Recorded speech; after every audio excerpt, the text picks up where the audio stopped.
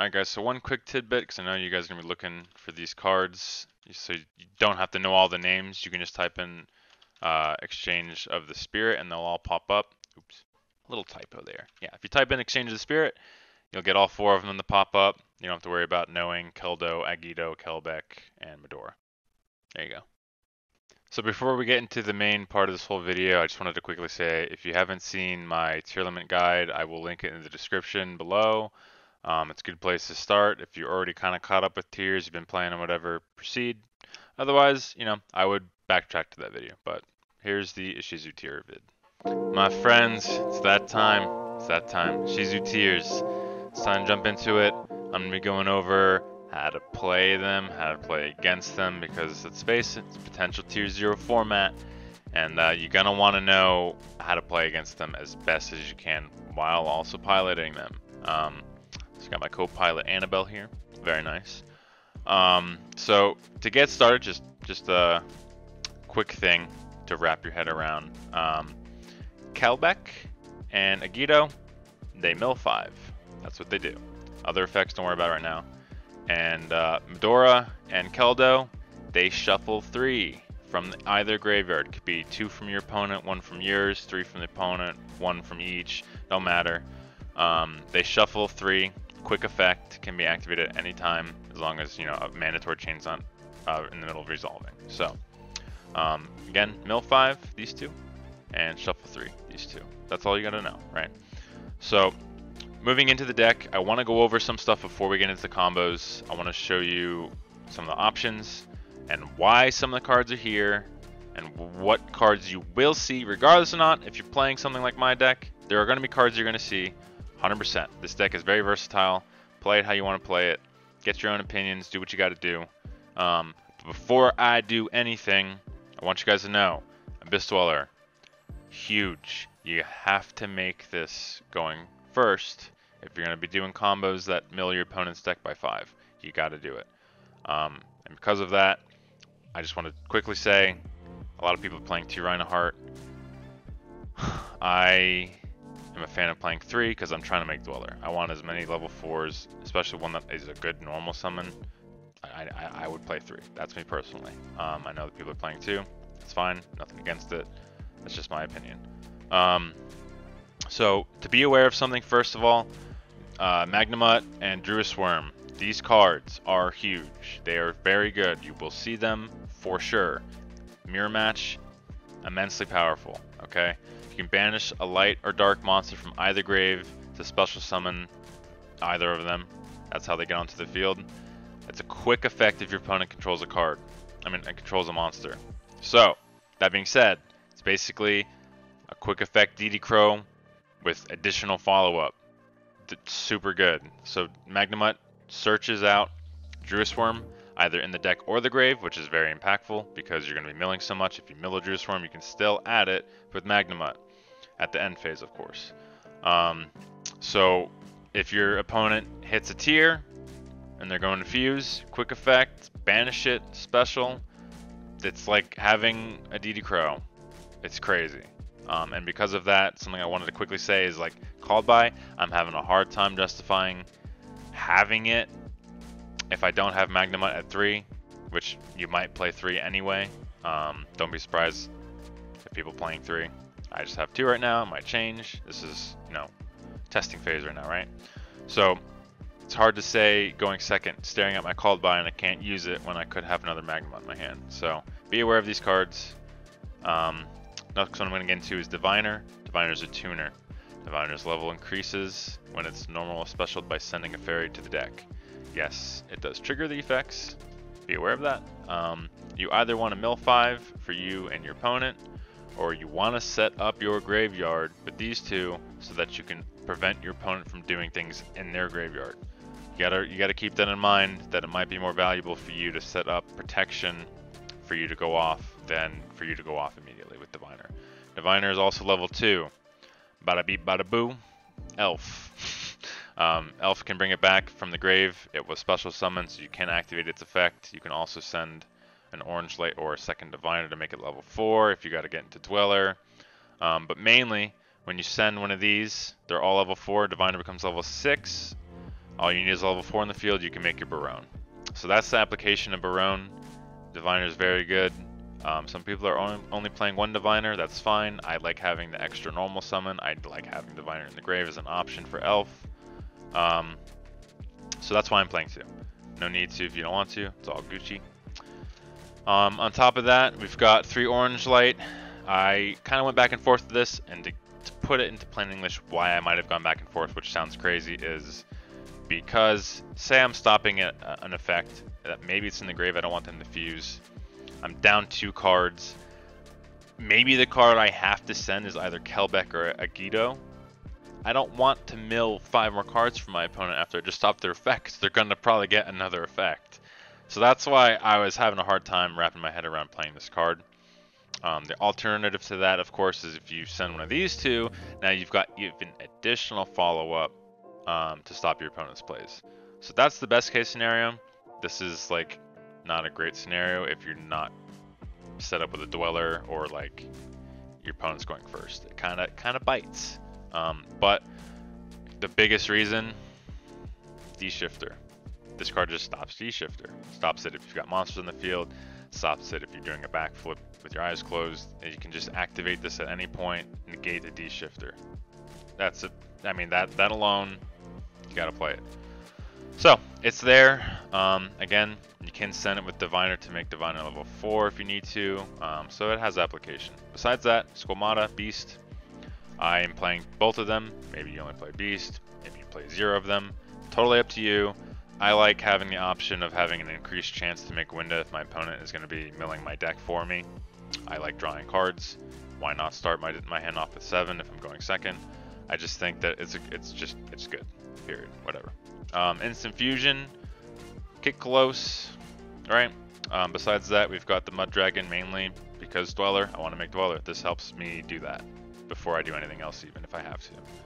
Of course, Terraforming for these guys. Foolish. You can either set up protection by sending one of these, or mill 5, or fuse. It's a great card. Called by, like I said, might get cut. Might get cut for 3 Magnamud. Might add 3 Magnamuds and keep the called by. I don't know yet, but that's what you got to be aware of, is how good this is right now. Besides that, I've got 1 Slayak. I'm not playing 2 at the moment. Usually I play 2, but this is where I'm at right now. To skip over the extra deck for a second, why I'm not playing these cards, going first, this deck does it all. I don't need more reasons to win the game. It does plenty already. Does this add value to me going second? No. That's why it's on my deck. This deck does it all, does enough. These cards are great. These cards are fun. If you want to play them, please play them. I think they're great.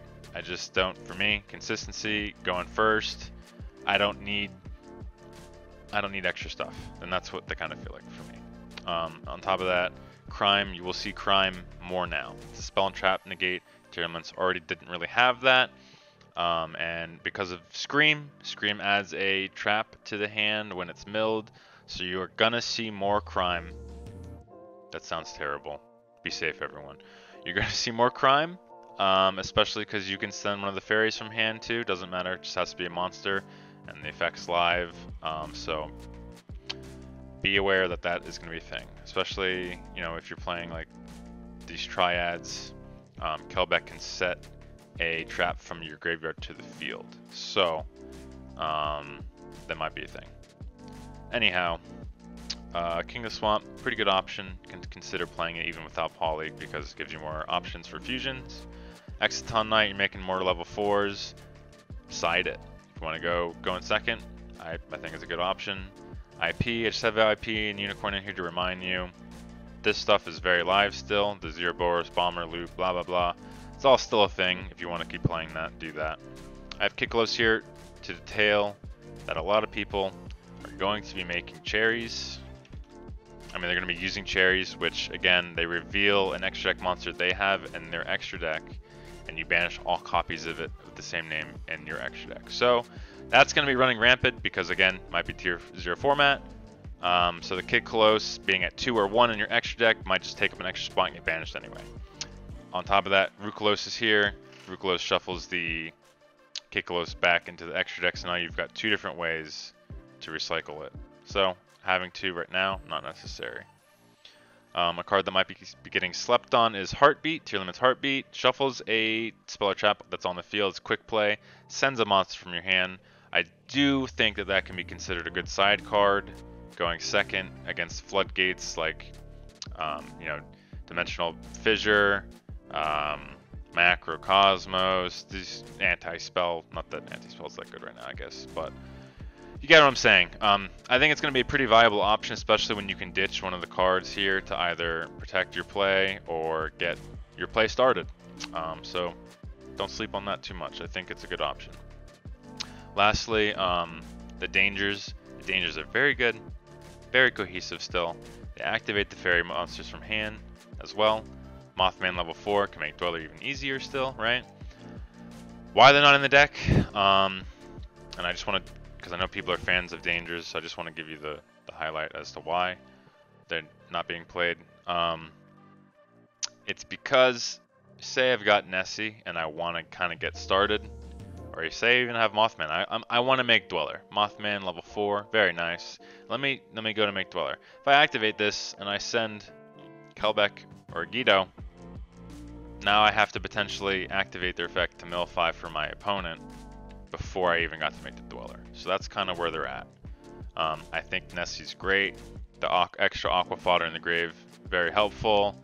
I'm a big fan of them, but that's the issue that I've run into that I can't really get around right now. On top of that, just so you guys are aware, Gravekeeper's Trap, you discard for cost to add a fairy to hand. Dangers don't give a crap about cost. So if you want to discard your Nessie to search a danger and a fairy, that's a great card. So if you're going to play Gravekeeper's Trap, I would probably try to fit in some danger. But again, just jumping into the extra deck real quick. Still an instant fusion target to help make Dweller, like I said, very important. Zeus, because you're going to be making rank 4s more than you usually were before. This is a good option, and if you're short, can't really do much, or you can get into a rank 4 going second to shut off your opponent's field. This card's still great. Pairs very well with Sprite Sprind, because you need to detach an XYZ monster's material to bounce a card on the field at any point. And because it adds one during the standby, boom, you can just jump off these two, right? Sprite Elf is huge, huge. Like I said, Diviner level 2 can bring it back, activate its effect. Still a phenomenal card. Besides that, extra deck's pretty loose. Play it how you want. You want to play more links, you don't want any links. You want more rank 4s, you want more synchro options. Go for it. This deck does not limit you to a specific way to play it. This is just my take on it, and I wanted to also showcase all the options. Not so much make the perfect deck. I just wanted you guys to be aware so you can gather your own opinions and make the best deck that you can. So, without further ado, let us jump into some combos, some interactions that you're going to be need to be aware of, and then also I will show you how tragic things can get if you enable your opponent on your turn going first, aka not making Dweller and playing into their deck. So let's jump into it, guys. Alright guys, so one thing I'm going to show you first before I get into really anything else, I explain anything else, I'm going to activate Schieren, which again will trigger the fairy I sent. The fairy I sent is Agido, right? I also milled a Tearlament. You always want to activate the Tearlament first. This is for 2 reasons. One, so you can chain block it to protect it from an effect getting negated. But the bigger reason is because you're going to be milling 5 cards off of Agido. So now we've got 5 additional options to fuse with, which again, to have this activated before, we would have had to use Schieren on the field, but because the Agido to mill 5 was a second chain, I got to see 5 different cards that I could use, and there you go. We milled 2 different Tearlaments, so I can just use the ones from grave instead of the ones on the field. That is just key. Always activate your tears first, and then let the mills fall onto them after. Alright guys, so first 2-card combo I want you to be aware of is starting out with a Protector and an Earth Fairy. So optimally you would have Medora or just a second copy of the Protector, and this is because This enables you to make Dweller, so you would activate this effect from hand. You're going to discard an Earth Fairy to special summon the Protector, which also lets you add one to hand, so you can go ahead and add even a second Medora or a Protector, because you're going to look to make a Dweller with it.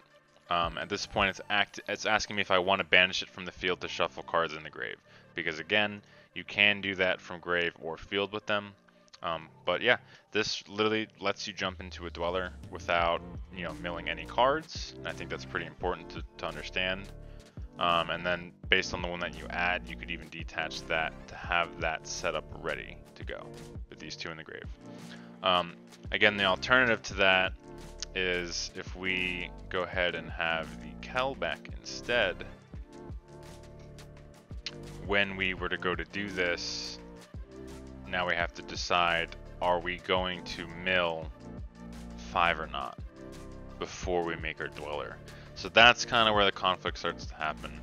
But again, with this, with this option, if we don't mill 5, we can make the Dweller, and then get one of these in the grave. So now we have additional support to stop things, and we didn't mill anything from our opponent. So those are two, kind of routes that you want to be aware of. So playing off that same idea, just to kind of run through it and show you some viable options. We are going to discard the Medora here. Let's add a Kelback to our hand, because we won't be normal summoning the Kelback since we have a Reinoheart already. So we've got some protection set up already, which is great. We've got two different things that we can banish, actually, in theory. And we also have the Kelback, who can bounce a special summoning monster from the field. So we've got some good cards already. But on top of that, with our normal summon, we can activate Reinoheart here. We can send, say, Havness, activate the effect, jump into our Rulkallos, activate Rulkallos' effect, and this is in the instance you want to go through with this play. You can go ahead and add Schieren instead of the trap, maybe, right? And now we're able to pop the Rulkallos, get another level 4 on the field. We're going to mill 5 of our own cards, not have to worry about it. And here, again, is where we could choose to mill, because we've got Protector and Medora. But let's just for the example of the video, let's say we didn't have anything that we want to mill. We can either fuse here, right? Because we did hit a Merly. So you might be able to fuse, you might not. In this case, we would be able to, so we'll go ahead and make the Rulkallos. Now our Rulkallos is back in the graveyard, and we've got 2 level 4s in the field. So now we are good to go. We've got a Dweller. We can activate our Dweller. We can also detach. Oops. That was not supposed to happen. I'm shuffling cards now, I'm sorry. We can now detach the Protector. It's back in the grave. Its effect's ready to go to protect us and shuffle cards. So that's just another way to get into Dweller while also making Rulkallos, potentially Rulkallos. It's a very good option. And of course, naturally, Schieren being the amazing card she is, you can always activate her effect, discard one of the fairies, and activate the fairies' effects. Of course, in that instance, you would be milling 5 for your opponent as well if you do get rid of the Kelback or Agido. But you can't win in life unless you take some risks. So really up to you, but again, I really stress making the Dweller first, and I'll show you later why, as I said before. Alright, so we're going to have a 3-card hand. I want to showcase Agido. It's a very important effect that might be missed.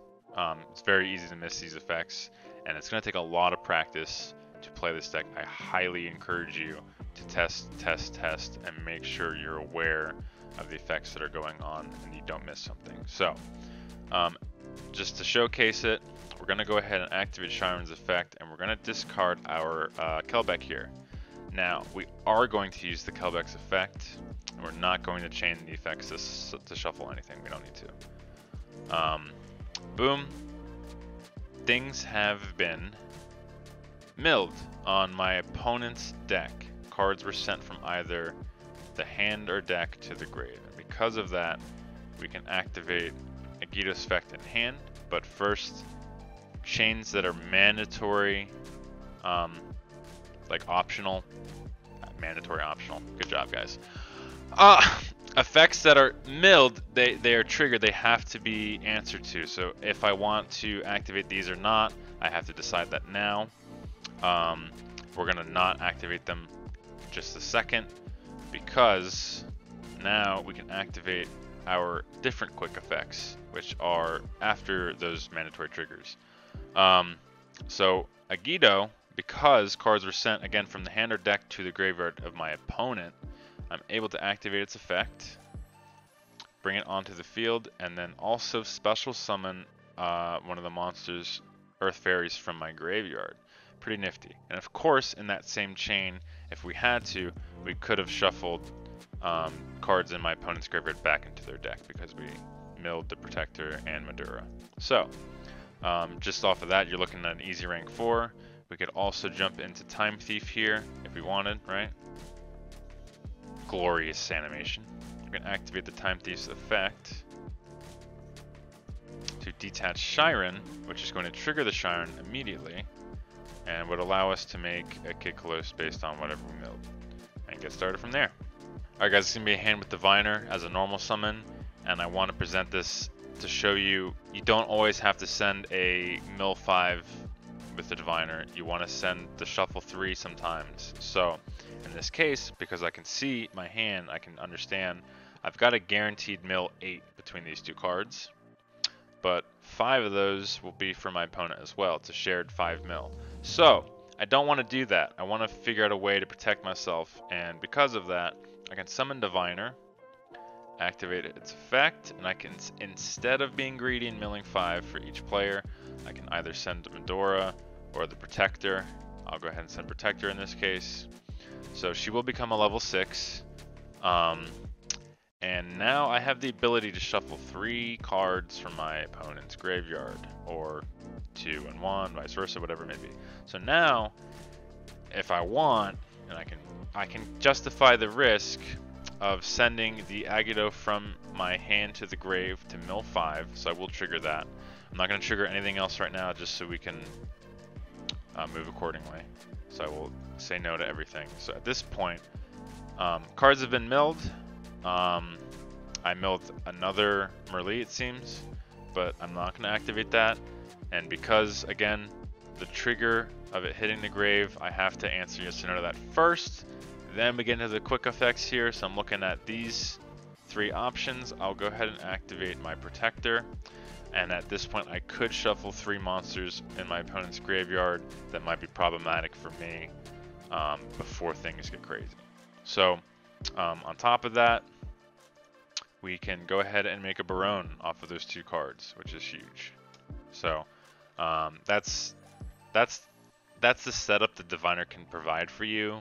And on top of that, now I've got a negate as well. So pretty good. And I want to showcase Barrone just so you guys can see why Barrone is going to be very good. If we go ahead and pass the turn here, in our standby phase, if I've already negated something, I'm ready to get out of my Barrone. I can activate it. I can bring out Diviner, who can then come onto the field, activate its effect. I can, at this point, especially if you've got a Dweller set up, you've already Dwellered, you've already negated something, let's send 5 with Kelback or Agido and proceed to do all the effects from there. So Barrone swapping back into the Diviner is a pretty good option. Again, you could also send Protector or the Madora to get even more effects that can shuffle the grave. So you can choose what kind of manipulation you want, if you want to go off more on your opponent's turn, or if you want to provide more shuffling. So that's Barrone and Diviner for you. Alright, this is going to be another Diviner related combo. This is if Diviner's in your grave, not necessarily that it started in your hand and you had to discard it, just if it's in your grave, but for this combo we'll facilitate it with Schieren discarding it. So we're going to go ahead and mill 3. For the sake of the combo, just going to activate Havness. I'm not going to mill the other 10 cards. Yugioh. So we're going to make our Rulkallos. We've all seen this before. We're going to send the Merlee to grave. Not going to activate Merlee's effect because we are going to pop the Rulkallos to bring back the Merlee. And we're going to mill our 8 cards. So because we need another monster on the field in order to link off into Gorora, link off into Elf. We're going to make Gorora with these two cards, and get into our Elf at this point, which Gorora is going to let us draw a card for free. And Elf is going to bring back the Diviner, not the Merle as per usual. I'm going to bring back Diviner here. Now we're able to activate Diviner's effect to send a fairy from the deck to the grave because I need something to fuse with, and I want it to be level 6. I can send either more protection with Medora or the Keldo to shuffle cards, or I can enable myself to mill 5. So let's just say we mill 5, why not? And we even have the extra protection in case maybe my opponent milled something. Shuffle those back in the deck, get them out of here. And then we drew a card off a beast, why not? And this is where we could just normal summon level 4 if we have it, and make our beautiful, lovely Barrone. Very nice, right? So that's kind of the interplay that Sprite Elf and Diviner have.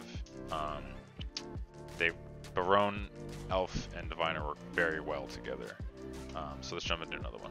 Alright guys, so this is going to be an example of how to use Reinoheart, keeping them on the field without sending one and fusing into Kiklos right away or Kaleidoheart. You want to keep the Reinoheart, it's a level 4, so it's also water, so it can buff the Abyssal. You want to find ways to keep Reinoheart on the field. So in this example, we would just summon Merle and mill 3. Say we hit our Reinoheart here. This could be from any means. Could be Schieren milled 3. It could be Kiklos milled 5. It doesn't matter. Just you got to find ways to use Reinoheart in a different manner. So because we have the tier in hand, we'll discard that tier. We're going to activate Havness as well as Reinoheart here. Reinoheart is going to send Schieren solely because she's level 4. And we're going to make Kit close between the Merle on field and the Havness we discarded. In which case, and of course these are all interchangeable, right?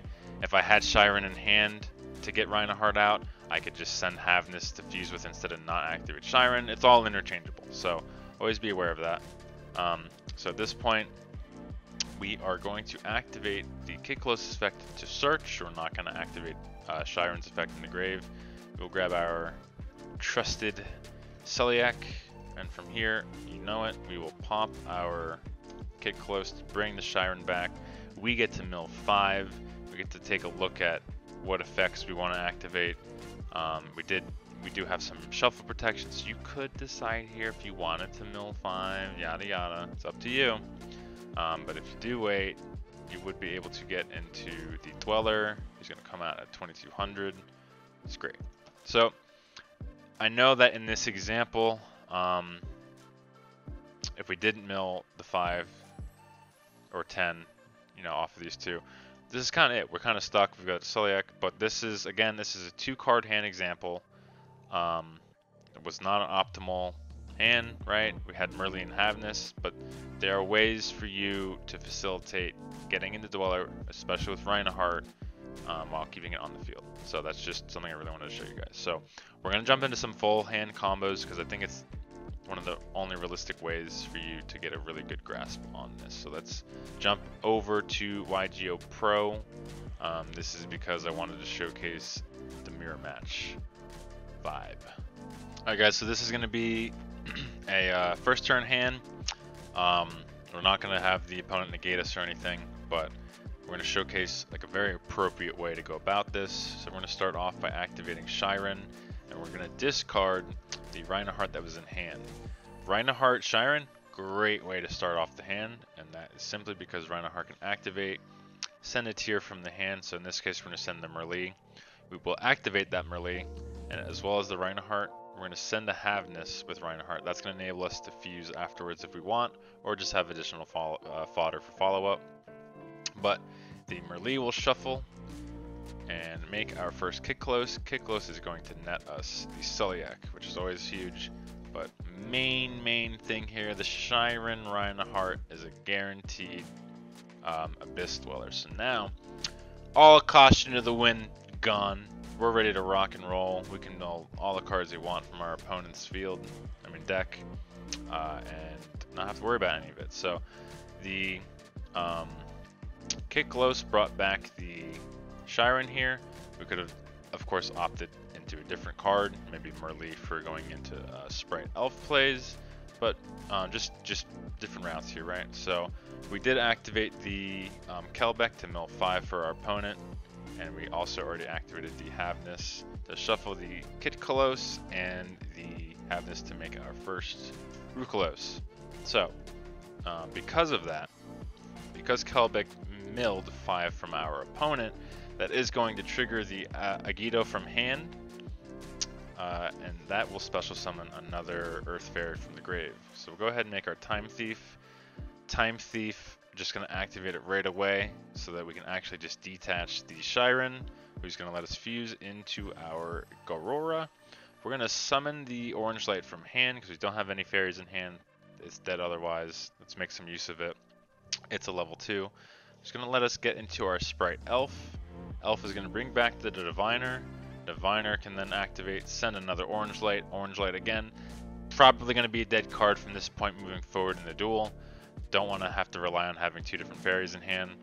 So we're going to send that, make her level 4, and jump into our Barrone, which will then, again, let us draw due to the Gorora. And again, the whole time we did this, we had these Keldos and Medoras in the graveyard for us to manipulate our opponent's grave if need be. So we will then set our Soliek. We've got Rulkallos, Dweller, which I'm going to go ahead and just activate right away. If they had someone to negate it, we can protect that effect with Barrone. And this is where I talked about earlier. Now we can bring back the Diviner in the standby phase, activate it to either mill 5 from, again, each player, but I've already Dwellered, so now I'm free to mill 5 again from both decks, and I still have more Medora to shuffle and manage the graveyards as I see fit. So we milled 5 here, we got a fusion, we can make Winda, we can draw, we can shuffle more cards from our opponent. That was all in the standby phase, by the way. Welcome to Yugioh 2022. And then we were able to grab a card off the top of the deck with our Time Thief. And, you know, we've got Soliek still, so we've got that. She's going to come back. If a monster would be special summoned by an effect of some sort, you can negate it. So in that instance, you could send the Soliek instead of the Rulkallos, but we're chilling. We got Winda. We're good, right? So, yeah, that's a good way to start the duel, is making your Dweller. Let's take a look at how it looks like if you do not do that. So here's our opening hand. Pretty good hand, right? Gonna activate, gonna get the Reinoheart. Gonna activate our Medora to send Kelbeck. Okay, so it's gonna mill 5 from each deck. With that, we got a Havness, we got a Beast, we got a Merlee. Things are looking great, except our opponent has milled a Kelbeck, an Agido, a Schieren, and a Medora. So they're able to manipulate the graveyard for 3 cards. They can mill 10 potentially, which is great for them because there's no battle phase this turn. They cannot die, so you might as well just let her rip, and they can fuse. We, however, did not mill any graveyard manipulation. We can, of course, banish the Medora off the field if we have to. So I will activate to draw a card. Whoa! I will activate the draw card with Beast. And I will activate, I believe it was Merlee. I did not activate both of them. I only activated one because I suspect that they're going to get shuffled, so I might as well save the effect of one of the 2 of them. Our opponent then chains Agido, Medora, Schieren, yeah, all that good stuff. So I chained my Medora to shuffle their cards back, and yeah, so then they banished the Medora to shuffle cards. So they're shuffling my cards right now. Guys, this is chain 7 in the graveyards. This is bonkers. So they're gonna go ahead and shuffle my cards, which it was the Tearlament cards as suspected, as well as something else I didn't get to catch. It's okay. So they activated the Havness from hand since I activated the Madura from the field. So they're gonna get to mill 3 more. We are shuffling their Tearlament back, so they don't get to fuse, except they will, because they mailed the Havness again. So there goes that fizzle of the fusion. They milled a Beast, another Havness, another Agido, another Schieren, a Merlee, and we milled a good old Reinoheart Schieren. So it's fair, right? It's fair. Here comes 5 more. So now they've got more graveyard manipulation.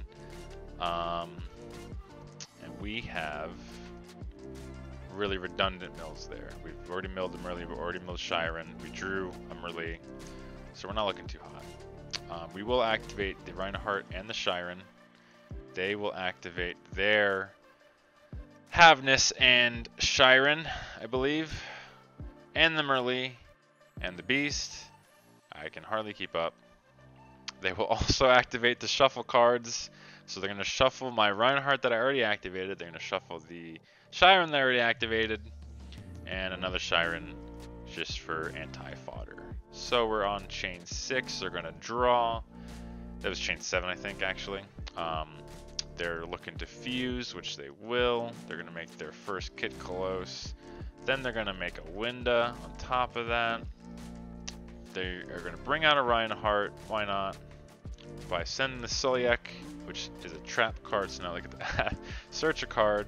I do get the pop with my field spell, but they're gonna add, send, and then I will pop and thankfully banish the Reinoheart. So thankfully, after all this, I still had a Reinoheart in hand, and somehow, by the grace of God, I remembered, which I didn't activate yet, which was Merlee. So I was able to make a Kaleidoheart at least as my first special summon against the Winda. We're gonna get rid of the Winda. Now, something to think about here. It might have been better for me to let them keep the Winda on the field to slow them down, because things are not looking good for me. While I do have a Kaleidoheart, Pelorino, and a Celiac, these are great. This is plenty enough for most decks, but it's not against this deck. They're gonna get to banish a card here, which they banished. They banished my Druisworm, which I totally believe that's a good option for you. Based on this graveyard, getting to hit their Druisworm, because most people are gonna only be playing 1. That's a great choice. Just to stop that engine from performing super well. So they did that. They've got the Magma on hand, on field, and they're gonna get to add the Druisworm from deck to hand. So now my opponent is starting out with 7 cards in hand, 12 cards of potential utility in the grave. So anything I do, I'm just dead. So right here, they could go ahead and set up the play to bring back Merlee, pop this, mill 8. So they've already got a huge play going on. If I stop this, no matter what I stop, they can either Madura, shuffle it, or they can end up banishing it with Druisworm and creating even more problems for me. So I'm dead. Very, very dead. You see how quick, it's like an avalanche, man. Things just fly. So, man, Dweller is a priority. You gotta make Dweller. If you cannot make Dweller, you have to find access to cards like Madura or Keldo in order to at least manipulate the opponent's graveyard as you're moving about. But there's no guarantee. Like my little joke suggested, call it the exchange of the luck, because both players are just going to be milling. You don't know what you're going to be milling. You don't have control over it.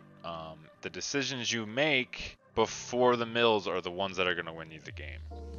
And that being specifically, how do I get these engraved? How do I make sure I can stop them? How do I make Dweller? What effect do I stop?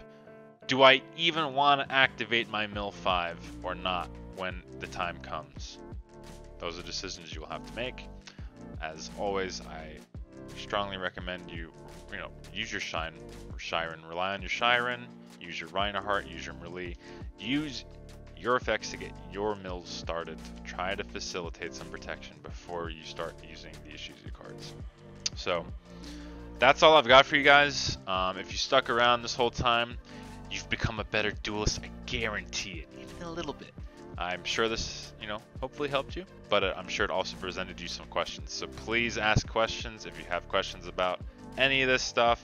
If you got opinions to share, throw them in the comments section so that someone else can gain an opinion on it as well. I will respond and we'll see where we get. And yeah, try to really dissect this beast of a deck. And we will see where this goes in the next, few weeks.